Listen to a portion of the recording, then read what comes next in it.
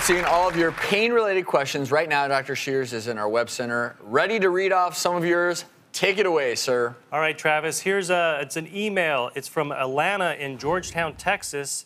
She writes, I've had some pain in my tailbone since giving birth, and it hasn't gone away.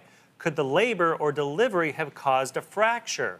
Oh, you know, those little babies can cause a lot of trauma coming out, and not just vaginally and rectally. They can actually, you know, bones can be injured. I've had a woman actually fracture her rib cage during labor because the baby kicked so hard coming out. Wow. So absolutely, that can happen.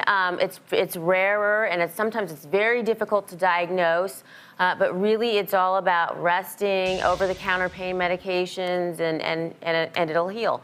But yes, if you have persistent pain afterwards, because a lot of times we'll attribute it to the labor, the muscle pain, pain from episiotomy, and until it keeps persisting and we actually make it an x-ray or something to diagnose it. I mean, tailbone coccyx, that can be very painful. But really, like you said, even though if it was, quote, broken, there isn't anything you do for it other than rest and let it heal on its own. And we've all had that, even from riding your bike too much, things like that.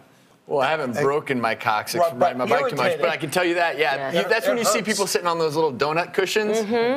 And you sit on those anyway a lot of times after delivery because of hemorrhoids or because of episiotomies.